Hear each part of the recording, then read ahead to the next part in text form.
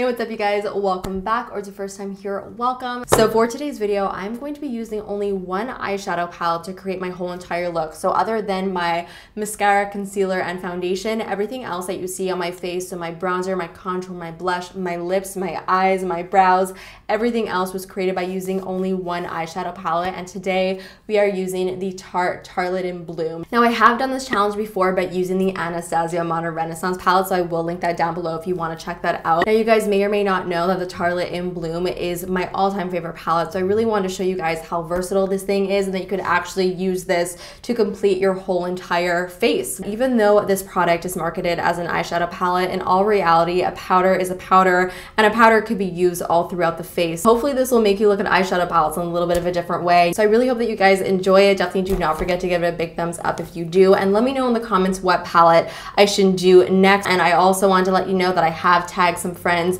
to do this challenge next because I would love to see more people doing this because I think it is really fun. So without further ado, let's get into it. All right, so as you guys are able to see, I do already have my foundation and my concealer already on my face just because I want to actually be able to wear this out of the house, and I know that if I actually try and mix like a powder foundation with the eyeshadow palette, it's just gonna look crazy. So I think the first thing we're gonna do is bronze up the face, and I have been staring at this eyeshadow palette for like 10 minutes just trying to figure out a good color combination to create a bronzer shade, and I think I may have figured it out. So I'm going to mix Jet Setter, Smarty Pants, and a touch of Rebel. The reason why I'm mixing these two shades over here is because Jet Setter is more of like a cool mid-tone brown, and then Smarty Pants is a little bit warmer, and I feel like mixing both of them together will create something a little bit more neutral. And then I'm adding in Rebel, just a touch of it to add a little bit of warmth because obviously we want to bronze up the skin and add some warmth to it. So let's do this. Don't know how this is gonna turn out. I'm a little bit nervous, to be honest with you. So like I said, I'm going to mix Jet Setter and Smarty Pants together.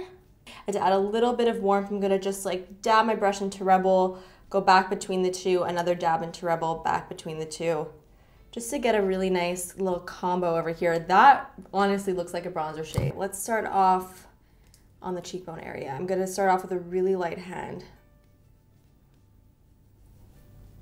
All right, so far so good. I actually feel like this is a really pretty bronzing shade. It's not too warm at all. It's not looking red or orange, and it's definitely giving a little bit of shape and like warmth to my skin. So I think I definitely came up with a nice little color combo for this. Now that I'm not so scared, I'm going to re-dip my brush into Jet Setter, Smarty Pants, and Rebel, and actually just go in a little bit harder with this shade. You can see I have a little bit more product here. Let's do it on the other side, starting off slow.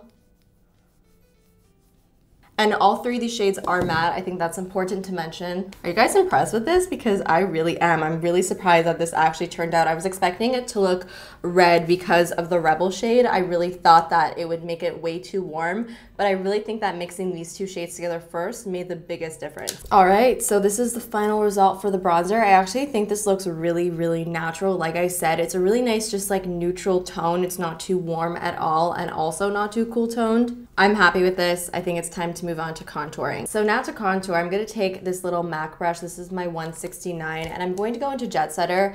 I'm using this shade because it is really nice and cool toned, and I think I'm actually going to use the smallest amount possible of Activist just to deepen it up just a little bit. I gotta be really careful with the shade though because it is super pigmented and very intense, and it's obviously a really dark brown, but I do feel like this is a little bit too light for me. However, if you are more on the fair side, like if you're a little bit lighter than me, this would probably just work perfectly by itself as a contour shade, honestly. I'm gonna tap off the excess. I'm actually just going to blend a little bit on the back of my hand just to get off any excess and test out that shade.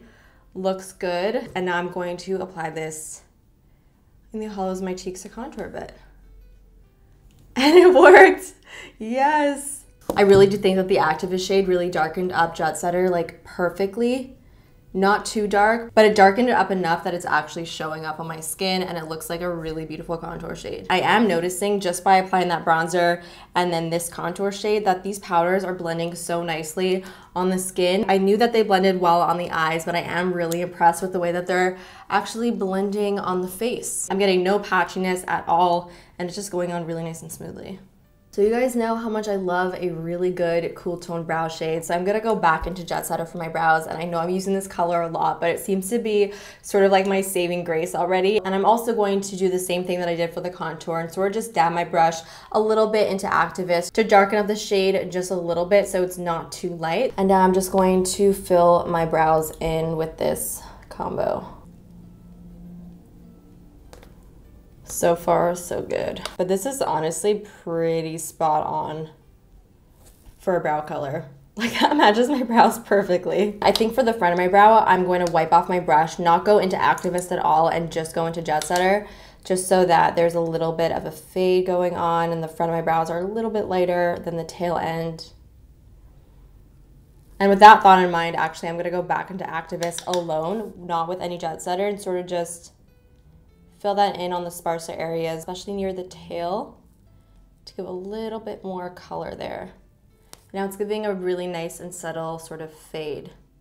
So now it's time to actually apply the eyeshadow to my eyes. Now I do already have some concealer down on my eyes, so they're already nicely primed, so I'm just gonna jump right into it. So I'm sort of feeling like a cool tone spotlight smoky eye just because I've been playing with a lot of warm shades lately and really not a lot of cool tones. So I think I'm gonna focus on like the gray and gunmetal shades on the top row. Let's try something a little bit new today. So I'm gonna go into a big fluffy brush and go into Jet Setter. So sorry that this is becoming so repetitive with using Jet Setter in like every part of my face, but it's really just an awesome shade. And I'm just going to apply this right above my crease. And I'm gonna go in big circular motions, and I'm really gonna apply a generous amount of this stuff. I'm also going to make sure that I sort of bring the eyeshadow on the inner corner of my eye, like right over here, as well as on the outer corner of my eye, because like I said, I am gonna do a spotlight smoky eye today. Spotlight smoky eyes is like my favorite eyeshadow technique if I want something a little bit more glam. I just find it's really flattering. I think it looks a little bit different and it's super easy to do. So now I'm gonna go into a smaller blending brush. This is my Morphe R39, and I'm going to go into Smoke Show, which is the deep gray shade. And I'm actually gonna tap off a lot of the excess. I applied a little bit too much because I wanna go in with a small amount of product first. I do wanna build this up slowly so that the blend is nice and seamless. So I'm just taking a touch of the color and starting to build it up into my crease and outer corner and inner corner of my eye, still letting Jet Setter sort of peek through right at the top.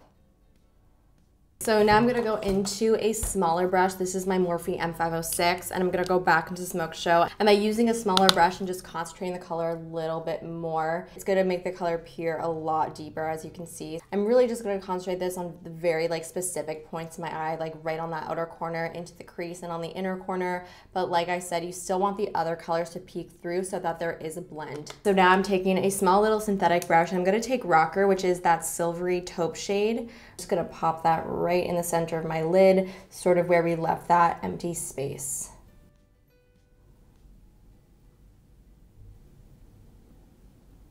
And now I'm gonna flip my brush around and I'm going to go into Funny Girl, which is the corner shade right over here. This is probably my favorite shade in the palette. So I'm gonna grab a touch of this, and I'm actually gonna apply this like directly in the center of my lid to add a little bit more of a highlight there so that the eye almost looks wet.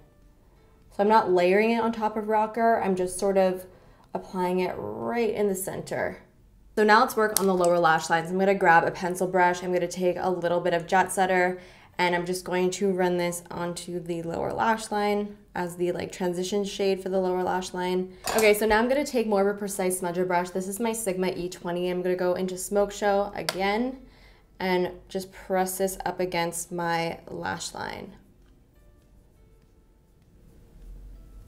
I really want to put some darkness right on my waterline. So what I'm going to do is I'm going to wet my brush with a setting spray, go into Smoke Show, and use that on my waterline. Now, I would definitely not recommend this if you wear contacts or if you have sensitive eyes, because you're definitely going to get a little bit of powder in your eyes. I just wanted to put that little disclaimer out there because I don't want your eyeballs to hurt. So now for my inner corner highlight, I'm going to take a little bit of Funny Girl, and I'm also going to mix it a bit with Flower Child. I always like to mix a little bit of a matte shade with a super sparkly shade, especially when I'm doing my inner corner. I don't know why, I just find it works really well. And I'm taking this on my Smith 302 brush, and I'm just going to apply this right on the inner corner of my eye to keep my eyes looking nice and open. So I'm just gonna apply a little bit of mascara. This is my YSL The Shock. I'm just gonna apply this to my upper as well as my lower lashes. Now let's move on to the rest of the face. Let's finish things off. So I'm going to apply some blush now that I have an idea of what the eyes look like. I think I'm going to use mostly Sweetheart and just a touch of Rebel. I think this is gonna create a really pretty, like soft, medium pink, neutral-ish blush. So this is the shade that created, and I'm just gonna start to apply this to the apples of my cheeks. By the way, guys, I'm not wearing highlighter at all. I don't know why my face looks so glowy. I really think it's because of the foundation I'm wearing. I'm wearing the Josie Maran Vibrancy Foundation, and I forgot how glowy it makes my skin look. It's crazy. It looks like I'm already wearing a highlighter when I'm definitely not, I promise. So I'm gonna grab Funny Girl to highlight a bit. Now this is definitely gonna be very, very intense and very dramatic. It's really pretty though, but this is definitely a very metallic highlighter. You're also gonna highlight my Cupid's bow a bit. Like, look at that. It's intense. Okay, so for the lips, let's try a metallic lip. Let's see if it's gonna work. Now, I normally, honestly, am not the biggest fan of metallic lips for myself. I don't really usually like the way that they look. So we're gonna try the metallic lip, and then we're gonna try something a bit more wearable as well, just to see what they both look like. So I'm going to take a little synthetic brush. This is my Morphe G15, and I'm going to grab Rocker, which is the shade that we applied in the center of the lid. And I think it could be sort of cool if we apply metallic lip in the same shade. So I'm just gonna pick up a little bit of the product and spray it with some setting spray. This is the All Nighter from Urban Decay. What I have on hand. You could also use Fix Plus. That would honestly probably be better. I'm just gonna pick up a little bit more, and I'm gonna start to apply this on my lips. I think it's sort of cool. Not 100% sure how I feel about it, but let me know what you guys think in the comments. Would you rock this type of lip with this eye look? I would love to know. So now let's take this off and let's put on something a little bit more wearable and see what that looks like. Okay, I'm just gonna apply Jet Setter first just to see what it's gonna look like. It creates like a really awesome cool tone nude. Reminds me a lot of maybe a mix between like Sepia from Anastasia and a little bit of Bow and Arrow from Kat Von D. So this is what the lips look like after a ton of layers. It does feel like it's sort of sucking my life out of my lips, but I think it is pretty cool that we got such like a trendy lip color. So that actually finishes off the look using only Tartelette In Bloom palette. So that is it for the full face using the Tartelette In Bloom palette. I really hope that you guys enjoyed it and found it entertaining and of course helpful. Definitely let me know what you thought in the comments and let me know what other palettes you'd like to see me use next in this type of video. Give this video a big thumbs up and of course subscribe if you're not subscribed already, and I will see you guys in the next one. Bye!